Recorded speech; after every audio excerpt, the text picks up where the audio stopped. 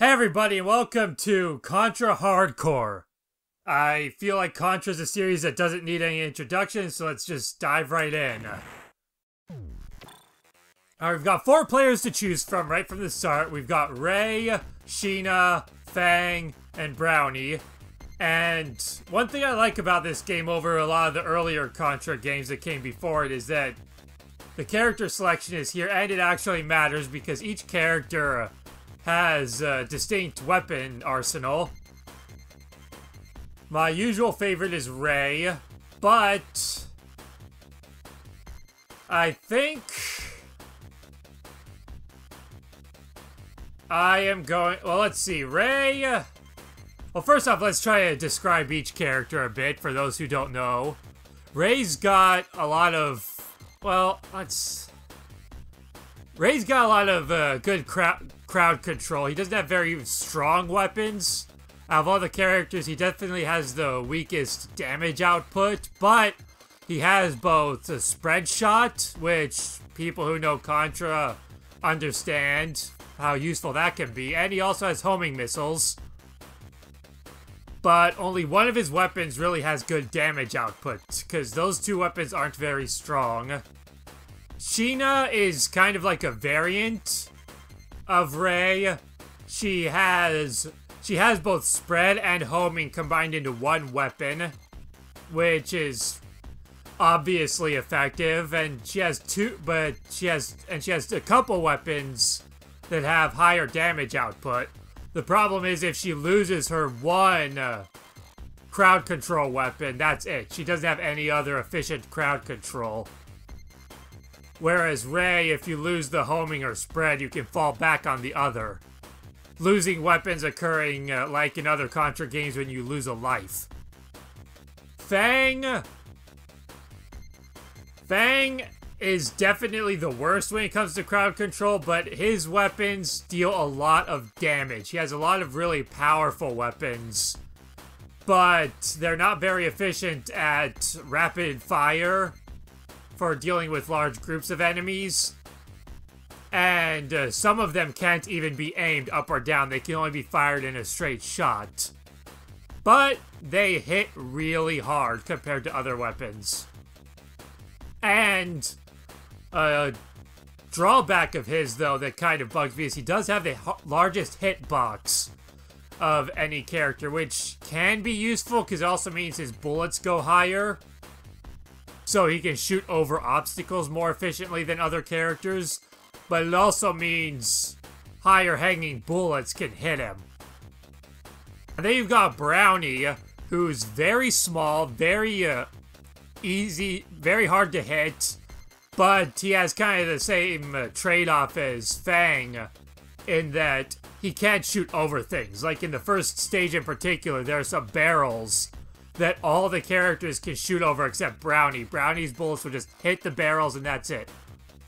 He also has a weaker jump than the other characters, but he can double jump and hover in midair for more aerial control. And as for his weapons, they're a little more technical than the other characters. He has a lot of power with some of his weapons, and he has kind of a mix of crowd control and power, but his crowd control weapons are really awkward to use. He's just an unusual character. I think I'm actually going to choose him just to kind of show what I mean about how his weapons work, because they are a bit more unique. Like, the other characters have standard weapons like homing missiles, spread, she has laser, she can shoot grenades, he has a flamethrower and a charge shot. All 3 of them has very standard shoot-'em-up weapons. Then you have Brownie, who can shoot things like boomerang bullets and yo-yo, which isn't standard shoot-'em-up affair, so I think I'm going to choose him. My usual choice is Ray, but I'm going to go with Brownie just to demonstrate what I mean by how he works. Our security system has been breached by an unknown hacker. An unmanned robot is running rampant throughout the city. I want you to proceed to the area ASAP and restore order. So, I looked up the story of this game online before starting, and there wasn't really a whole lot to go into. Basically, you're just a special forces unit called Hardcore, and you're just going in here to deal with this hacker situation. Some hackers, I guess, just start causing chaos in the... That was terrible. Start causing some chaos in the city, and it's your job to handle it. See, here's one of Brownie's weapons I was talking about, his upgraded machine gun. If you turn, it does sort of a wave thing, which can be useful. I'm off to a horrible start, but this is not a game I'm used to playing while talking. Anyway, but like if you turn like this, you just automatically start shooting in that direction. And with every other character, their upgraded machine gun functions like that. But Brownie's, as you saw, goes in an arc. So if you want to instantly start shooting in another direction, you have to release the fire button, then turn. If you hold it, it just kind of goes all over the place, which can be useful. It gives him a wider number of... it allows him to shoot in more than just the standard 8 directions if you need to hit something at a very particular angle. Also, if you notice on the top of the screen, it says shot 1 underneath my lives. If I hold the shoot button and press the weapon switch button, I can switch to shot 2. And what that does is it allows you to aim without moving, which has its obvious advantages. Typically, I feel you want to be on shot 1 so you can keep progressing through the stage without ever letting go of the fire button, unless you're using Fang. But obviously, sometimes shot 2 is necessary to, you know, hit things without running into them. Got a couple more weapons here. Just show these off real quick. This is an unusual one. These are the boomerangs I was talking about. He fires bullets that fire a short distance and then come back, and if you jump around, you can keep them on screen. And then he has this weapon, once those wear off. Okay, this is the yo-yo. And this does a lot of damage, and the orb at the end of it, if there's any enemies on the screen, it will home in on them. But it doesn't stick to them like homing rockets, because it has sort of its own momentum going, which you can sort of control by moving around. The blue string on it will also deal damage, but not as much as the very end. And this is just a screen-clearing bomb. That's the same with every character. Also, if you press down and jump, you can slide, which gives you invulnerability. And we're at the first boss. That's not the unmanned robot. Somebody is inside that thing. That was a terrible Brownie voice. His boss isn't too tough. He's got to duck under his bullets, stay out of the way. Just keep shooting him. Once he jumps to the center, he's about to phase shift. Nope. I'm used to having stronger weapons. There we go. I'm used to having stronger weapons for this because I usually don't die during this stage. See, look at that. That will kind of track him. But it's not the best tracking, but that just does so much damage if it's stuck to the enemy. What or who are you? You can call me Dead-Eye Joe. If you want to know more than that, then come and get me. The research center is under attack by an unknown group. Please, come and help. Damn, what should we do? Here's another thing I like about this game is it has branching paths, and this will determine which stage we go to. Considering how horribly I'm doing, I'm gonna chase after Dead-Eye Joe, because ever since I was a kid playing this game, I always felt like this was the easier of the two stages.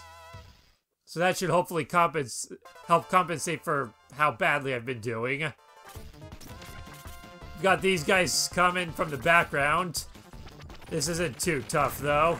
Just gotta hang back, jump if needed, and just let my yo-yo take him out.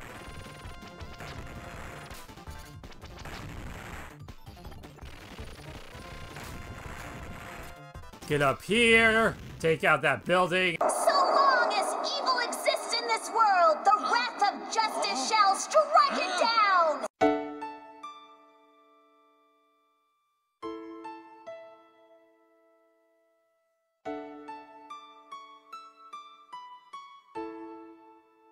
This guy comes in with a bomb.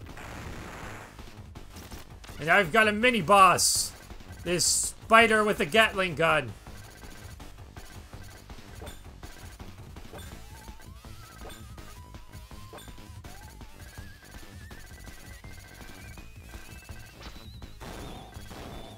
Yeah, the yo-yo's homing isn't as reliable as the homing spread or the homing missiles with Sheena and Ray, but if I had been using one of them instead, that boss battle would have taken 2 or 3 times as long because of the damage output.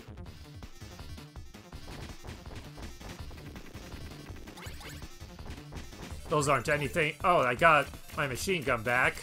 I'm gonna use this. Here's another little mini boss, but this guy's not too tough.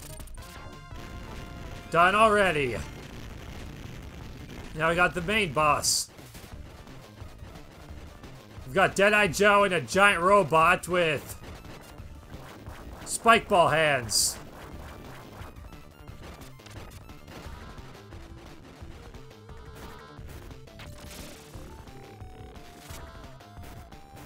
Slide. Now he's gonna jump at us. Just gotta be ready to dodge. I always thought that was a cool effect.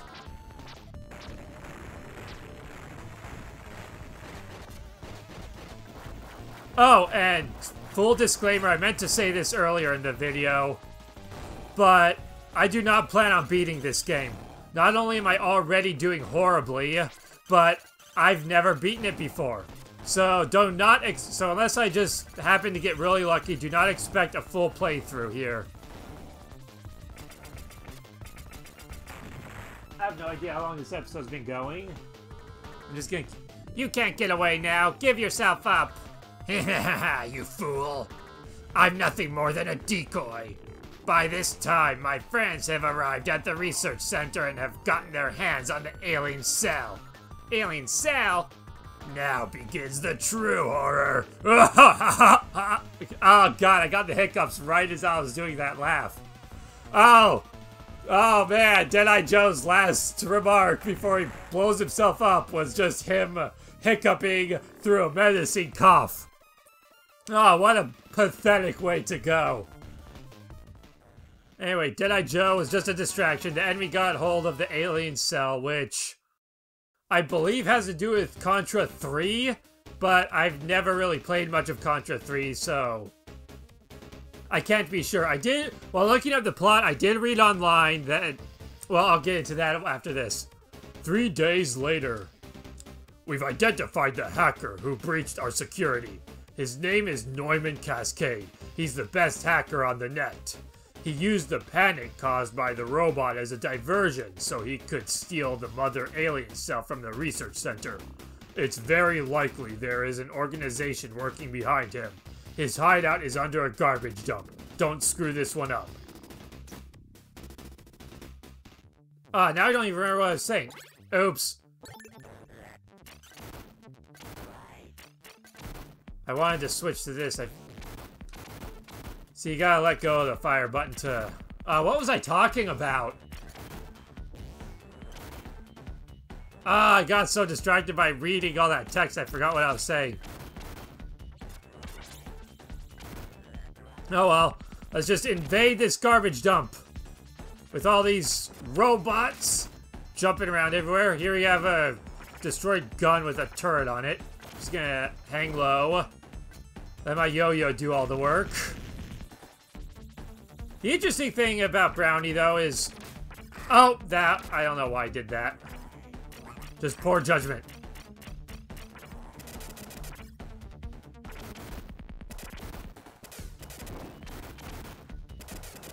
Anyway, I was gonna say... I never really used Brownie much growing up. He was probably my least used character, not because I thought he was bad, but because everybody else I knew used him. Here's a time where shot 2 is useful. So everybody else used him. My brother and all my friends would, I recall, would always want to use Brownie. I mean, I didn't mind too much because I preferred Ray anyway. Ray was always my preferred character, but even when I wanted to switch it up, I didn't have much opportunity to really use Brownie. Because everybody else would want to use him. They wanted the double jump and they wanted the yo-yo.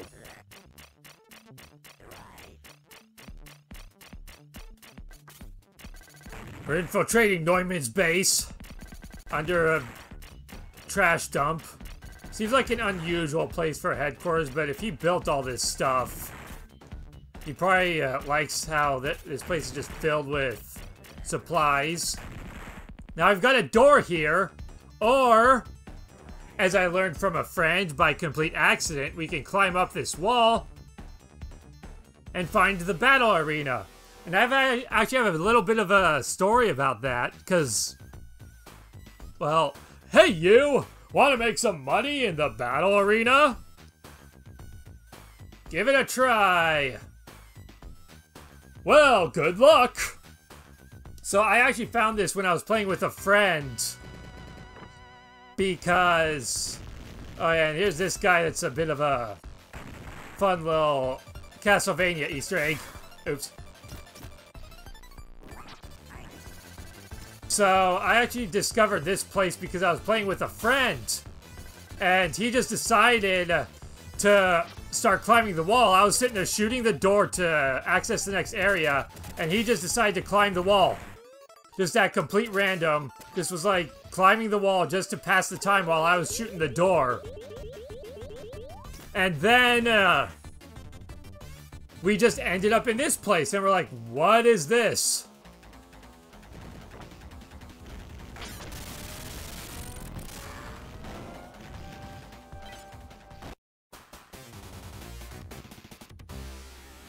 And that's one life lost. But yeah, I wanted to show off this little thing. You know, let's try Fang. It's still early. Alright, I forgot it dumps me right here. I don't want Fang then. Because that just means I have a bigger hitbox without any of the bonuses of stronger weapons. Da da da da da da da! I'm pretty sure all their standard machine guns are the same. I don't think that has any power differences between the characters. I actually don't really remember this guy very well, or how to fight him. That's working. Alright. I think I see what I gotta do.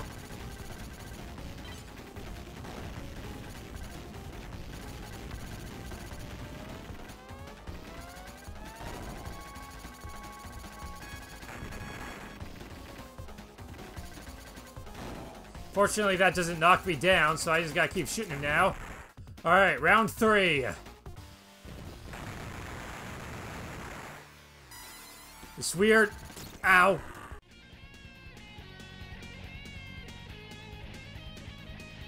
I can do this. We're not ending the episode until I do. And for those of you who haven't seen it, you'll see why. Alright, let's go with Ray. Bit of a smaller target, and we'll get the job done. First guy down.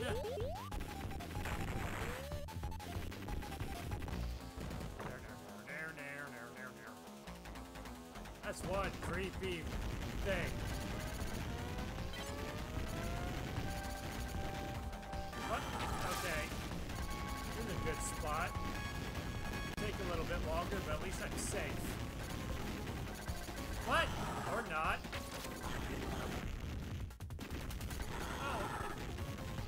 I mistook a missile exploding for the turret exploding.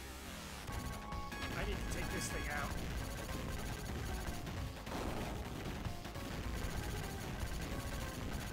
There. That was actually the right explosion. Okay. Of course, he got moved me over there.